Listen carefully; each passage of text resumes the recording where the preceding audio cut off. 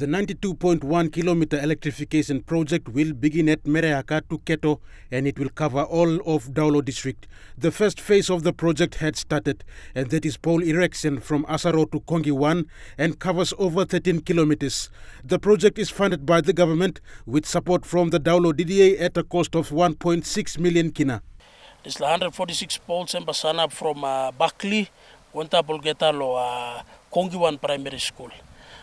That will cover around close to 12,000 population. People will live along that corridor of road. So this la power walk and bagin big plus service contact line land upside. Kongi na Asaro want them. With funding support from the DDA and the government, 146 poles have been purchased and transported to the project site, including lines and metal fabrication accessories. They have also arranged for a crane truck to be transported from Leh. However, there is a need for more funding to have other materials in place. Now, we black small pole material, everything all get up in finish.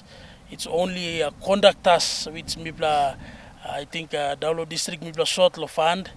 Underneath the leadership of project manager Namokate, we have short legal funds, so we are requesting the district to at least push in some of funds.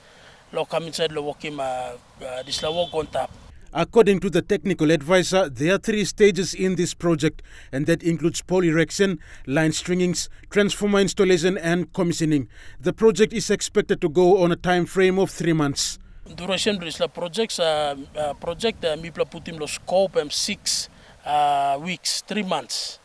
But looking, suppose whether I'm alright, every materials funds them come good, the materials stop on ground, it should come down to 2 months. Rayon Lakingu National, EMTV News.